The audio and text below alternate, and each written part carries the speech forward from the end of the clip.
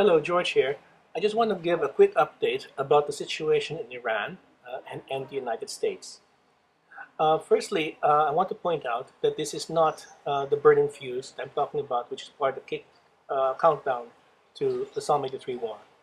The reason for this is that Iran remains a major military power after Psalm 83 because it has to be around along with other countries.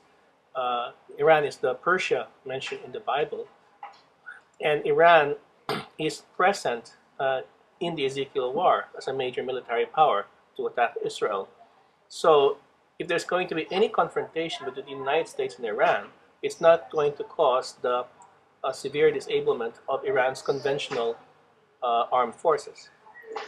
And certainly any major war between US and Iran would involve this.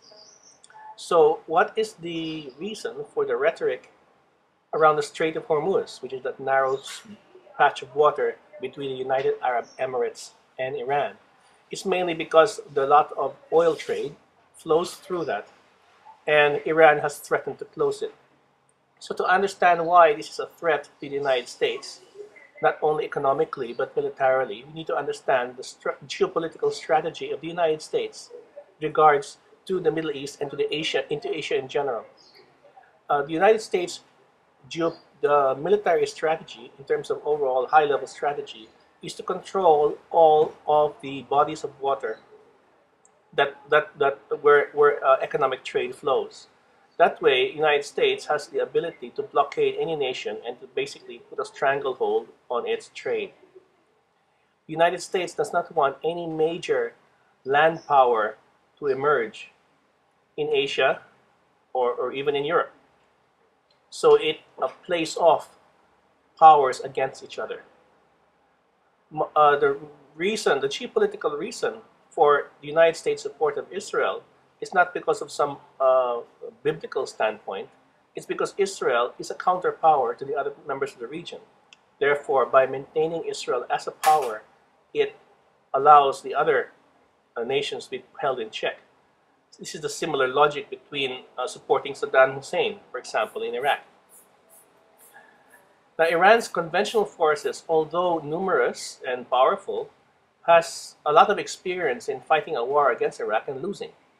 So, and you notice as well that if you remember from the Iraq War, that the Western technology and military techniques have been very effective in combating a country like Iraq, which Iran could not defeat.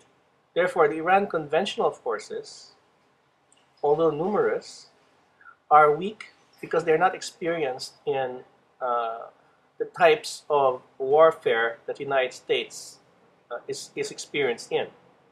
So definitely in any confrontation with the United States and Iran, the United States would be victorious, and Iran would not be a major power. However, this is not happening. So very likely, what's taking place now is a lot of verbal posturing to avoid a conflict. In the event that the Psalm 83 war kicks off, this could spark a move by Iran to attack Israel. It would do so through its proxies in the Middle East that are close to Israel already. These are the terrorist organizations that have been warring with Israel for many years now. It would very likely attack US interests in Iraq, however, and maybe close the Strait of Hormuz. And this could trigger the United States disabling the Iranian Navy, maybe, or maybe trying to reopen the straits. The United States would not engage in a major conflict with Iran to destroy Iran. It would engage in a major conflict with Iran simply to open the Strait of Hormuz and to reestablish the trade routes in order to protect the worldwide economy. It is possible that one of the effects of the Psalm 83 war would be to destabilize the overall economy, and this would cause the fall of the United States through some sort of economic crisis, in which case Iran would be left as a major regional power. But it would be held in check by Iraq and the other Arab countries until the time of the Ezekiel War. George signing off.